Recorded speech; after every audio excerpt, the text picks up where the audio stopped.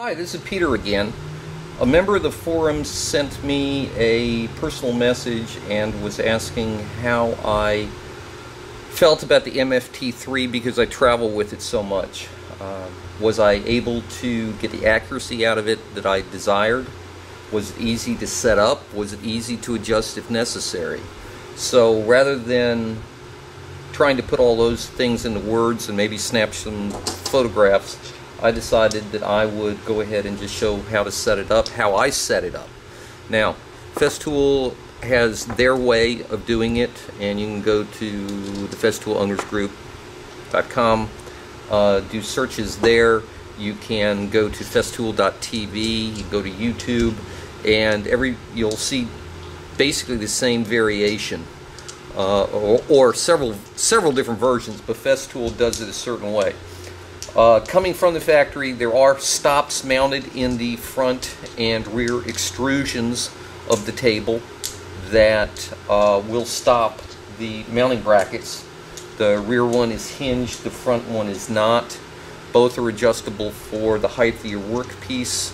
And coming from the factory, mine was accurate, but a while ago I managed to get a set of Qwas dogs, so I decided to set my table up that way. And the difference between the Qwas dogs system, or the one that I use, and the Festool is that Festool does not necessarily use the holes and the accuracy of the grid to have anything to do with cutting. The holes are there for positioning or clamping or holding. With the system that Steve Adams, that we know as Qwas, came up with, that was designed really based on the mft3. It was many users found that the accuracy of that changed over time. So Steve said, to heck with this, let's just go ahead, and we've got a perfectly aligned grid. It should be accurate, it's CNC machined, and so he came up with the Qwas dogs, which are little dogs, little cylinders that fit in the holes, and they fit snugly, and they're machined well.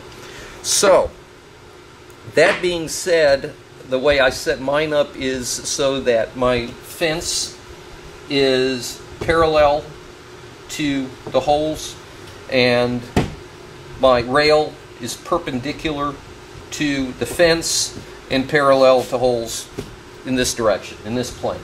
For those who've never seen an MFT, I'll show you what the various parts are. It comes in the basic configuration, which is just the table, the extrusion, and the legs. If you buy the full set, then it goes ahead and adds the front mounting bracket.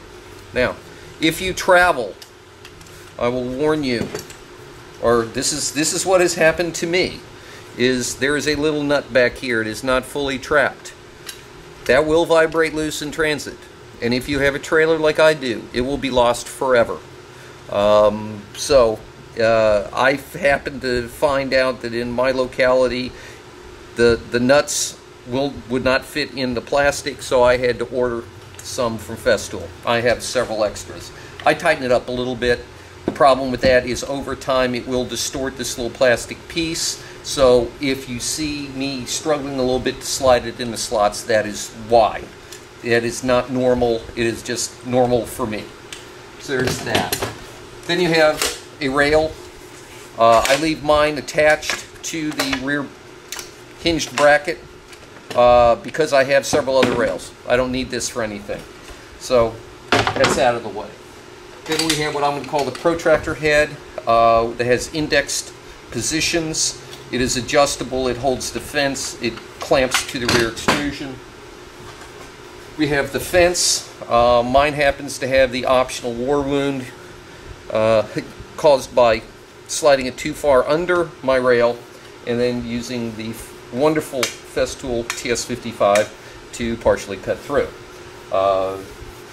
It actually has two mounting positions, the tall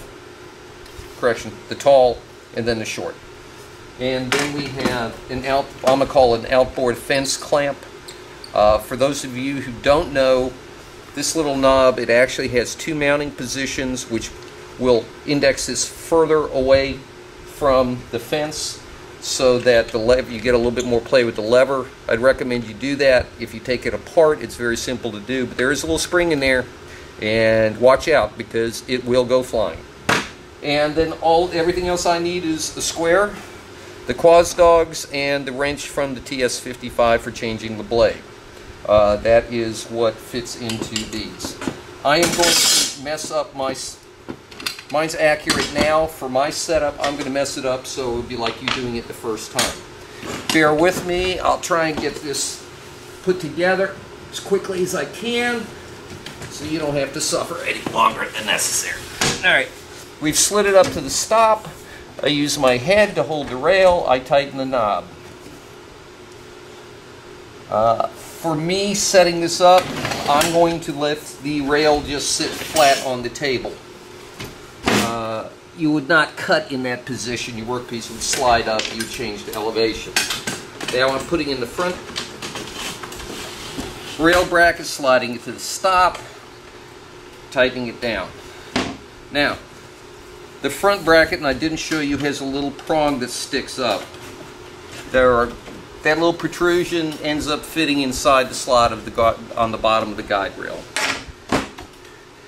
Press it down, hold it all in place, flip the little U-shaped plastic handle to tighten the elevation position. Now, if you've done it right, if you drop it, it will fall into place. Now, I'm not advising you to keep dropping it and beating up your rail, but I'm just showing you that that's what happens. Now, there is some play.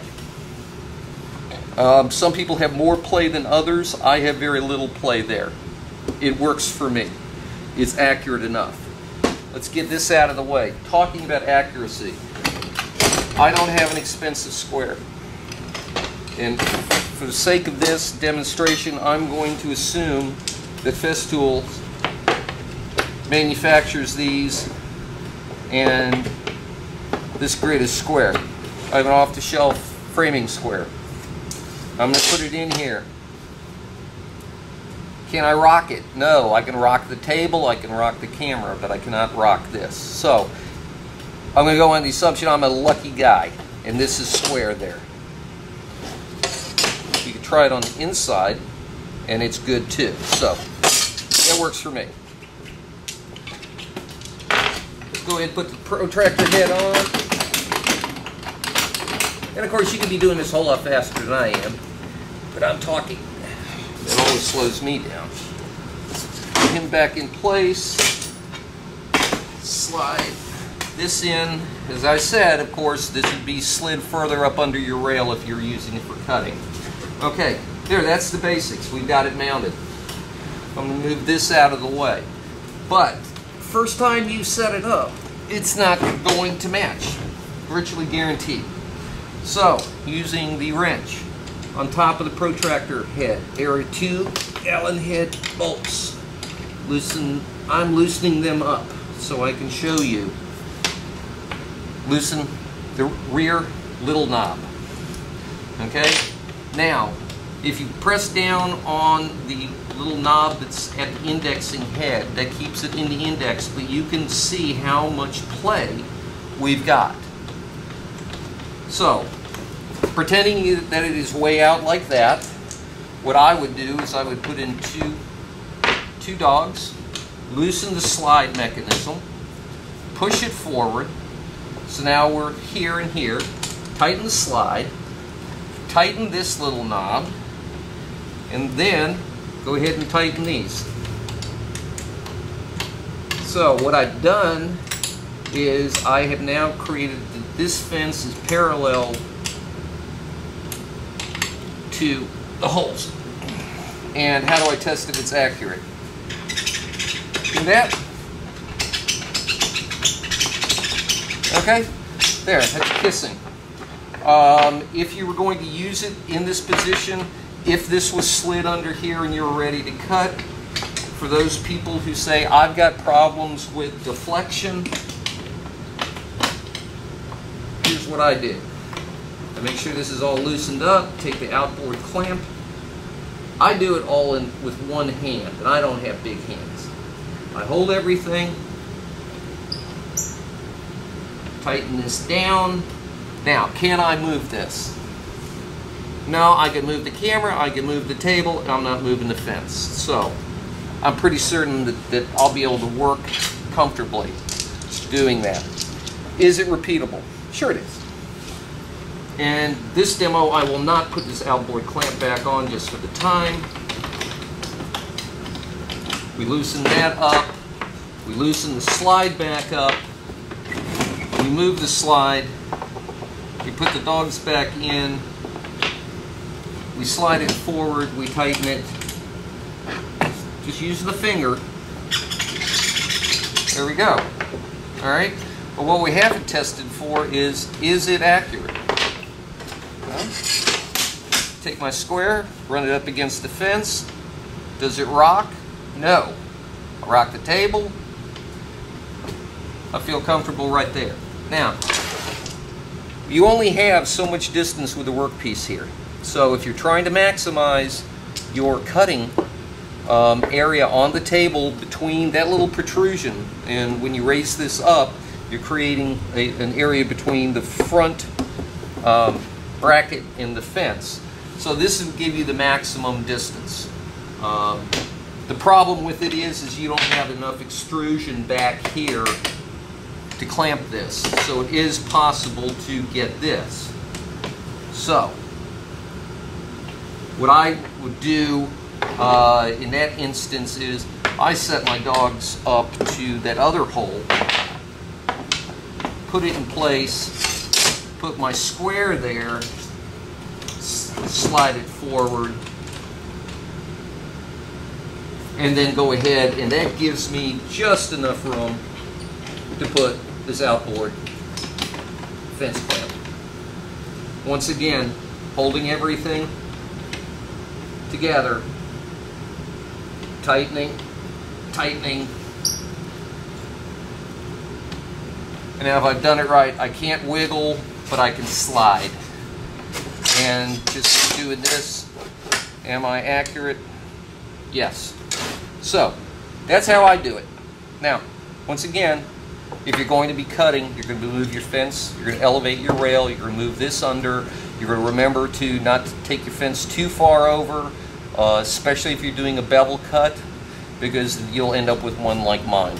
Anyway, I hope this helps, and enjoy the MFT, and try Qwas dogs, and have a great day.